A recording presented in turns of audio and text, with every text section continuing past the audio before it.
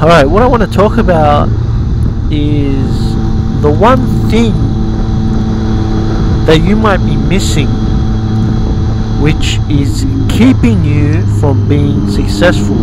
And that one thing that you may be missing is soul. So what is soul? I mean, it's a pretty abstract thing, but let me give you an example. You see someone who's successful and you can't pinpoint why. For example, it might be a YouTuber. Maybe you want to be like a YouTuber. You're making videos and you don't know why that person is much more successful, and you're not getting anywhere near the success that person's getting. Or it could be, you know, maybe something at work, maybe a talent, maybe a skill, where you're imitating that person. You're doing everything that other person's doing, but it's just you're missing something.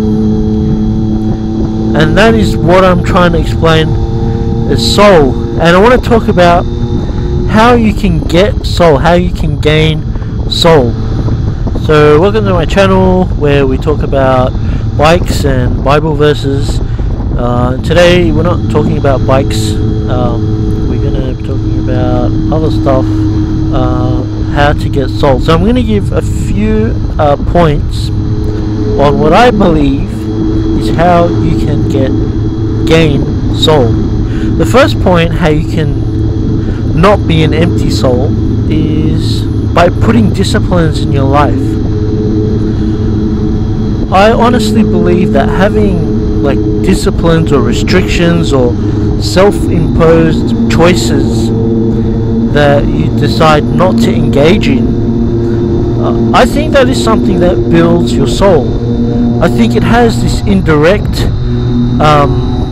effect on you, on your behavior, on your performance, the way you look, the way you talk to people, confidence. I think just like putting these disciplines, putting these restrictions. And one thing to note is you need to go in wholeheartedly. You can't say, oh, you know, I'll stop doing X, Y, Z, or I'll only do XXX for once every month. You've got to go wholeheartedly. It's got to break you. You got to say, you know, I decide not to do XYZ or XXX for the rest of my life. Like, I decide to just not do it. And, you know, you say, I'm going to dedicate my life to not doing it. Another example where you want to put something in your life is like a restriction type thing is, you know, you want to say you never want to lie. You just decide that you never want to tell a lie to someone. And sometimes you are kind of forced. Maybe there's people around you who are trying to, you know, encourage you to tell a lie to help them, and you're kind of stuck. Now, you know, usually, most of the time when you lie, it comes back to you. So I think when there is that time when you decide not to lie, but it's going to be really hard, you know, you have to kind of clench and do it, but that's the sort of thing that builds your soul. You know, some people think, well, yeah, you know, I'll restrict it and I'll put these disciplines where I'm only restricting how much I'm doing. That is not how you gain soul. It is going to the extreme where it breaks you, where you can't do it, but you put in the effort and you dedicate your whole life to sticking to, you know, these rules that you've set.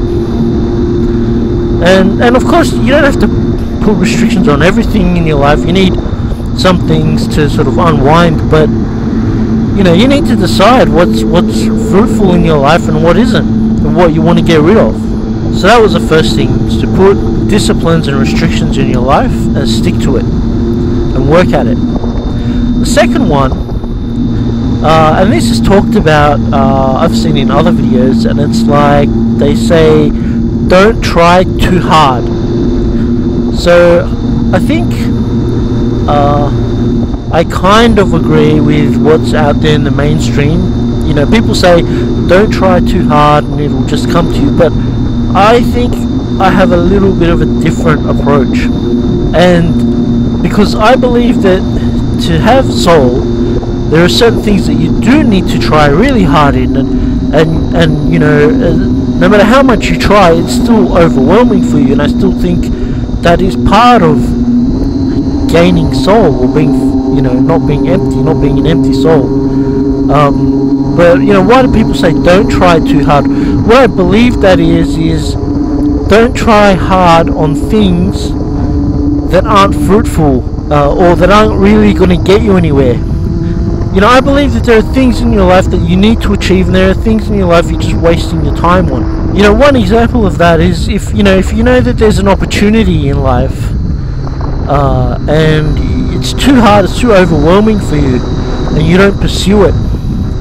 Instead, you're like, oh well, I'll just go and do something else. I'll pursue something else, and you try really hard on that other thing. You know, it's just a misguided effort. It means don't waste your time on stuff that isn't going to build you up. And also, trying too hard might be showing signs of desperation. So maybe you're trying too hard, but it's a selfish motive.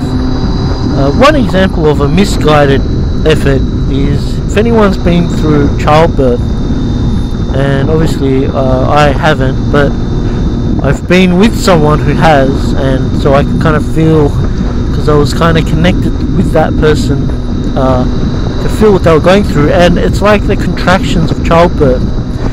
So during the contractions, they're overwhelming, they're very painful and overwhelming, and that is the time that you need to put the effort and push. But then through sort of towards the end of labor, I don't know if people even realize this, but the contractions actually start to go away, and you know, the baby might be like halfway out or something, but it's not fully out. And so now you're trying to push when there's no contraction, and it's just the wrong time. You're not getting anywhere, and you're kind of wishing that the contractions came back or were stronger so that you can push at the right time. So you know, when they were there, you were too overwhelmed and you didn't push hard enough. But now that you know they're starting to go away, you haven't finished the job, but the contractions aren't there anymore, and you push at the wrong time. And that's kind of what I mean by misguided efforts.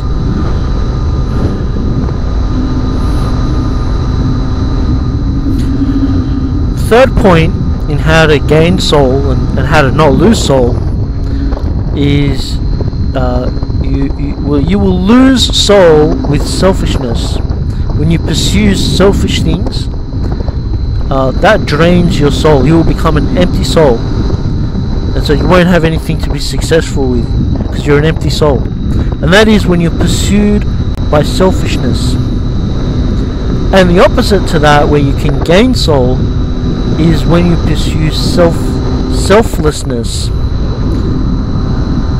So selflessness can be anything. Can be, you know, obviously things that make a difference and have a purpose.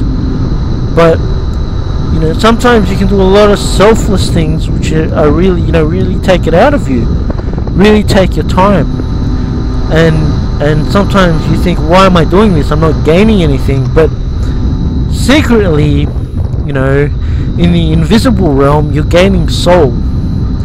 You know, you're gaining the thing that other people they don't have, and that other people, they can't see directly, but they can kind of see it in your personality, and you know. So when you pursue selflessness and when you reject selfishness, that's how you gain more soul. The fourth thing that causes you to lose your soul is pleasures. Just, you know, wanting everything to be pleasurable, you know.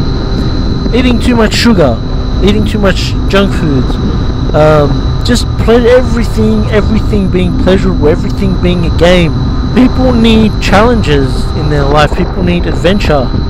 Things where they're not sure where they're gonna be. I know life can be tough sometimes, but again, life is precious. Life is valuable. We need to embrace life, no matter what we're going through. No matter, even if it's tough sometimes. But I think it's worth it, and I believe in that divine.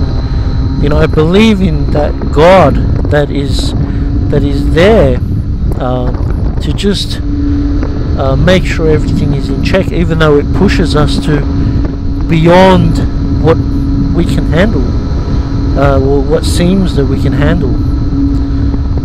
But I believe that is kind of the destiny and the purpose of life. Sometimes you are pushed beyond what you think you can handle, but you can handle it, and it builds you up. It builds up your soul. And when the opposite of pleasures is suffering, and when you suffer, you sometimes call out to God for help, and it's that connection that gives you soul. And it makes you appreciate life. So anyway, that's all I've got for today. We'll end with a Bible verse, and that's from Revelations chapter 3, verse 17 to 19. And it says that you say that you are rich and you've acquired a lot and you don't need anything, but you don't realize that you are wretched and poor and naked and blind and pitiful. And I beseech you to buy from me gold that's been purified with fire, and wear white clothes to cover your shamefulness, and to have eyes that can see. And I rebuke and discipline the ones that I love. So be earnest to repent. So anyway, that's all I've got. If you like my content, please hit the like button. If you have any comments, please feel free, and subscribe, and take it easy and ride safe.